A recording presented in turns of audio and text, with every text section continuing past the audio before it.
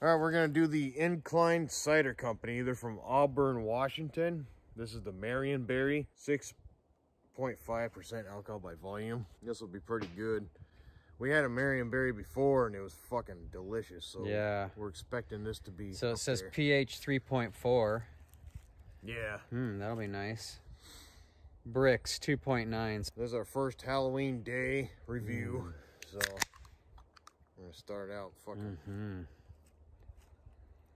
Jesus, smells strong.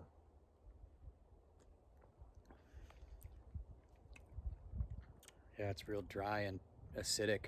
Absolutely. Wow, that's good. Yeah. Real. I agree. Dark, pinkish, lavender, purple color. Yeah, super fragrant. Good. Yeah. Oh yeah.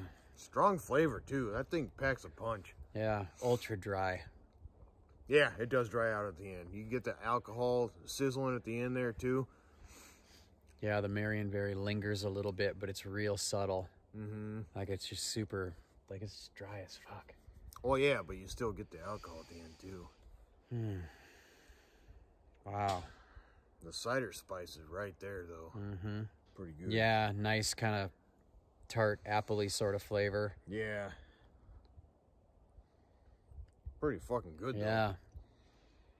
How fragrant, and like it has a ton of, you know, that Marionberry aspect to it and a lot of flavor, but it's, I mean, you could go with anything. You could do red meat or shrimp. It doesn't matter. Oh, yeah. You know? Like it would have been good with those little Smokies and the fucking chocolate chip waffles. Fucking. You know, this would be good over. Perfect it would breakfast. Help out with like a glaze for like some ham or something. Yeah. Get some like fruit in here, like pineapple. Kind of let it soak and then fry it up real quick.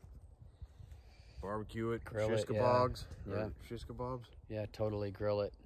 Yeah, this would be good with like the coconut shrimp or the coconut rice and shrimp skewers with the pineapple and mango and all that kind of stuff. Yeah, like green and red peppers and onion. Sounds good. Yeah, or stuff a pork tenderloin with some stuff and smoke it or roast it off. Absolutely. It'd be good with this. And you make a pan sauce with this and some black pepper and some garlic and some, you know, Bermuda onion and berry pies. Like even apple. It'd be good to pair with that for your dessert, you know. Have that or your little tartlets or, you know, some sort of a Marionberry white chocolate cheesecake or something. Oh, cheesecake would go real well with this. Yeah. Even like something like German chocolate cake. Chocolate would definitely. Yeah, I think like coconut type stuff would be good with it too. Yeah. Like German chocolate would be interesting. Seared like Cajun ribeye, you know, done in a blackened off in a skillet and a cast iron. Oh yeah. Some of this. This is pretty goddamn good, I'm telling you. Yeah, it is. It's fantastic. Good stuff.